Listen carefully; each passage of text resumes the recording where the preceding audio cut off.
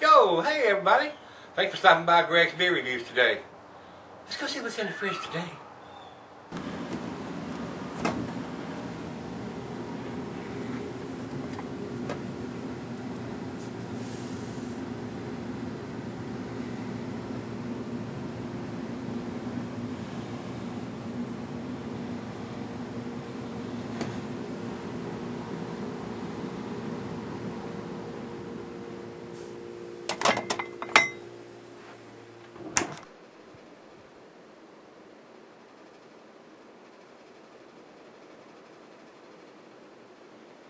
Hi guys, thanks for stopping by Greg's Beer Reviews today. Today's beer is comes from across the pond here. This is Emelisse Double IPA. This is their 7.5% ABV version. They also make a 9% version, and this is a product of Holland. It comes from Kemperland, the Netherlands. It is an American Double Imperial IPA, or Double IPA. Well, it's actually a single IPA, 7.5, so it's actually not a double. It's close. It's got double on the bottle, but it's borderline. I mean, I usually don't consider it double until it gets about 8%, so we'll see how double it is when we get the cap off of it, guys. Like I said, it's American Double. It says cuisine is barbecue. The cheeses are peppery, Monterey, sharp, blue. Your more punchy cheeses, Limburger, Gorgonzola. I mean, stronger dishes with your IPAs, guys, and especially a double IPA. So, the meat is game, grilled meat. I mean, all your spicy food, tacos, Mexican foods. I mean, all your real spicy foods will go with your IPAs and double IPAs. The glassware, Snifter Tulip, oversized wine. We've got the Duvel glass. You know, that's what I like to use for the Imperials and the Stouts. So, rotating schedule on this. So I don't know how often they actually do it. It doesn't say here. So let's get the cap off. Let's see what we got. It says can be cellared from 7.5, but it's an IPA, guys. Remember that. It's going to lose its hoppiness over time. And it does have a date on the bottle of when it's best buy. So, as far as I'm concerned, IPA is best buy as soon as you can get it. Especially hoppy beers. So, here we go, guys. Let's get it in the glass.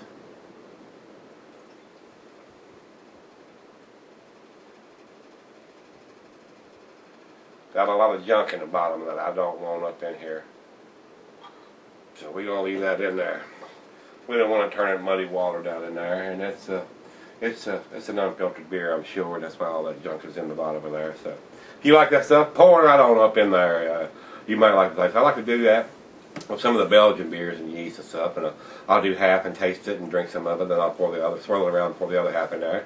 Just like having two different styles or different kinds of beers in the same bottle. But the IPAs and all that kind of stuff, I don't like the sediment in the bottom there. I try to leave it in there, especially if it's bottle conditioned or it has some sediment or floaties down in there. So I like my beer a little bit clearer. So that looks like it's a nice tangerine orange color. And like I said, I can see light through it fairly easy. See the bubbles streaming up from the bottom of it. It looks rather nice in the glass. So let's get a nose on it and see what it's all about.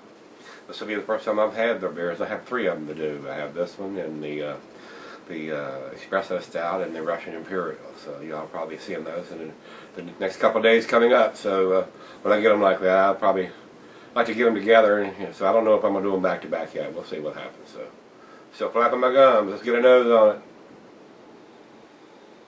it. Smells like a double though. It's got that heavy malt sweet taste. Or smell.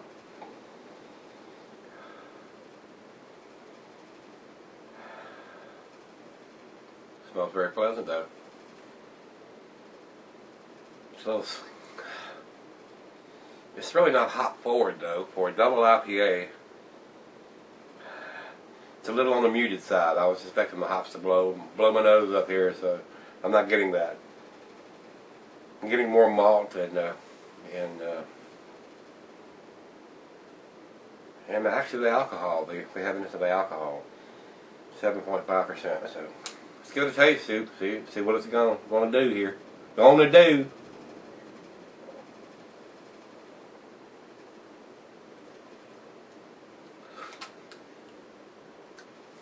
And see, they're making this beer as an American style. So they're trying to reproduce what we do over here. I don't even know what hops that they're trying to reproduce this with, whether they're using American hops to go in there or not. So See what it says on the bottle here. Today IPA range is one of the most popular styles of craft ales in the United States, where some of the most skilled artisanal breweries are, well, the writing is very small in this bottle, are finding new ways to push the boundaries of the style. The Double IPA pays tribute to the American style, but with an original interpretation that makes it uniquely Zewers beer. I can't even understand. I don't understand who that is. Maybe I should, huh? Oh well. Emelisse Double beer. So that must be part of their name, I guess. So it makes it their beer. So it's a nice attempt.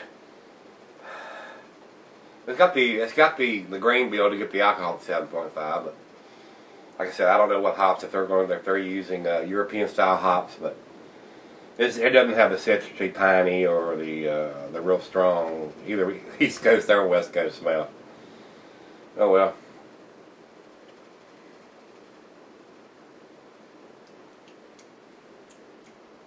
Fairly easy drinking. I mean, it doesn't have any unpleasant taste or anything. Well, I'm going to sip on it, see how it goes. I don't think it's going to be an A beer, guys, but we're going to let it warm up and sip on it and see what we end up with here. And I'll be right back and let's see what it is together. Stick around. Alright guys, thanks for sticking around. I've been sipping on this probably about 30 minutes or so. It's warmed up right nice. Room temperature now. I'm sure this is probably a hoppy beer to them. But it's not a hoppy beer to me. It'd be more of in a pale ale category than an IPA in my opinion. So just not doing it for me, guys. So with that being said, hopefully the stouts, the Russian Imperial and the Espresso that I've got to do from then is going to be a little better than this one. So yeah, I didn't see the 9% version of it. So we'll see what happens here.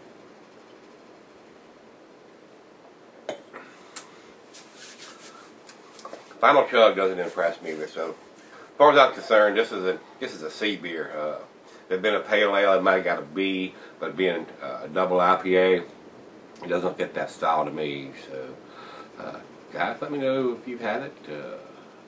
You've seen it, pick it up, give it a try. Rate Beer has this at 54 overall and a 5 in a style. And Beer Advocate only had the 9% listed. They didn't have a review of the 7.5. So. I couldn't get any information on that. So, with that being said, guys, like I said, if you've had it, let me know what you think of it. Loved it, hated it. As always, rate, comment, subscribe. And like I said, I don't know if I'm going to do these back to back. We'll see. If you see the Espresso or the Russian Imperial Stout tomorrow, you know I decided to do it. So, come on back tomorrow. See if I do or not. See you then, guys.